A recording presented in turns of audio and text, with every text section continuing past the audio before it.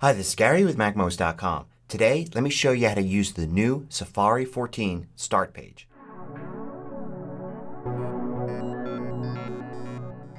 MACMOST is brought to you thanks to a great group of more than 750 supporters. Go to MACMOST.com/Patreon. There you could read more about the Patreon campaign, join us, and get exclusive content and course discounts. So Safari 14 is the new version of Apple's browser, and it works not only in macOS Big Sur but also is an upgrade for Catalina and Mojave. You can check in Safari, About Safari, and see your version there.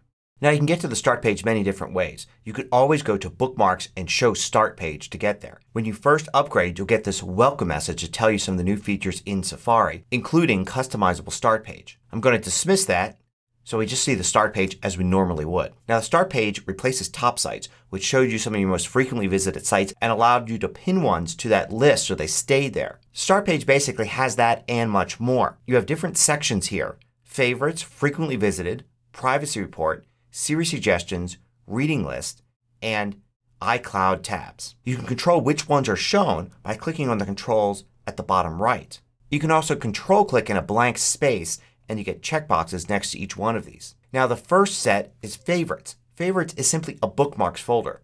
If you go to Bookmarks and then you look down here to your bookmarks, Favorites should be first, and under it you should see everything in Favorites. You can completely customize this and put what you want there. So let's go to a new page, for instance, and let's say I want to add this to my favorites. I can go to Bookmarks and Add Bookmark, or just Command D. And then I want to make sure the location where I'm saving the bookmark to is Favorites. And then I can change its name. I can edit it down to make it something simple like that and click Add. Now when I go to the Start page, I'll see that site there. I can completely customize this by going to Bookmarks, Edit Bookmarks, and then look under Favorites here and I'll see everything.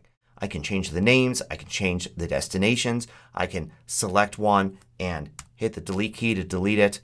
And I can move them around as well. So you have complete control over what appears here under Favorites. And here's a tip for using Favorites. If you have a subfolder like News and Popular are subfolders inside of the Bookmarks Favorites folder, you can click on them here and it will dive down into it, and then you have a back button. So you really can put a lot of links right here. You can put all of your bookmarks under Favorites and then have access to them on the Start page. To create a subfolder, go to Edit Bookmarks, and inside of Favorites here you can click New Folder and then create something here and then add bookmarks to that, or you could drag and drop existing bookmarks into this folder. Now under this you've got Frequently Visited. Favorites and Frequently Visited can be combined to basically recreate what you had with your Start page. Favorites would be the equivalent to things that are pinned, things you always want to see here at the top.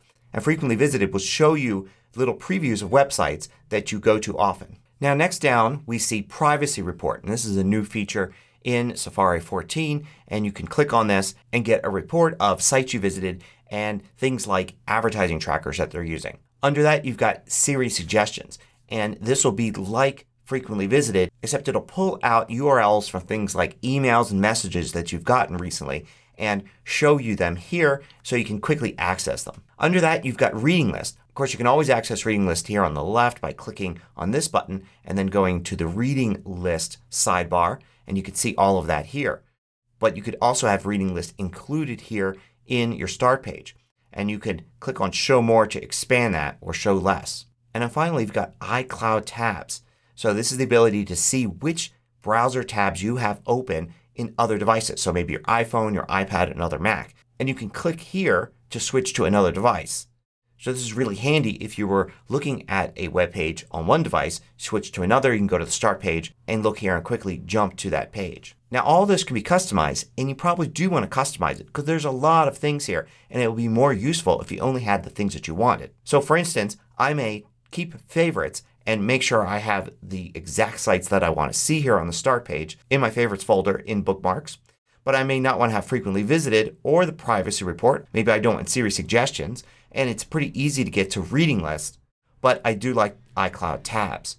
So having just these two turned on will make it most useful for me. Others may want to have Reading List on and maybe Favorites off and make the Start page basically a way to get to pages that you have added to your reading list. Now any way you've customized this, you have the ability to add a background. So you can turn background image on or off, and you can use one of these existing backgrounds here. So for instance, I could pick this first one here and it adds it as a nice background. I could also click this button here and then add any image I want. I have a picture here on my desktop. I could select that and you can see that gets added as my background. So it's another place to kind of have a wallpaper of some image that you like. Now I mentioned there are many ways to get to the start page, and of course you can use this menu item here. You can assign a keyboard shortcut to that since it's a menu item. You can also go into Safari Preferences, and under General, when you open new windows you can have it automatically go to the start page, and also when you open new tabs you can have it go to the start page. So all I need to do to get to the start page is, if I'm looking at a website and I want to go to the start page but I don't want to go away from this website, I just create a new tab. I'll just use Command T to do that, and you can see my start page fills that blank page there. So I rarely ever have to go to Bookmarks Show Start Page. I just open up a new tab. Now here are a few more tips. You can control click or two-finger click on a trackpad or right click on a mouse to get more options for just about everything in here. So for instance, if I control click on anything under Favorites, I have the ability to open it in a tab, a window. I can rename or change the location for any bookmark right there. I can copy the address or delete it. For frequently visited, I can also open in a new tab or window and copy and delete. I can also change frequently visited to be icons if I want it to be that way instead of a preview. Under Reading List, I can control click and open in a new tab or window and also remove an item from the reading list. And under iCloud tabs here I can control click and choose open in a new tab or a new window. So I hope you found this look at using the start page useful. I know if you've been used to top sites that it's a little bit of an adjustment to make, but I think in general the start page is a more versatile page than top sites.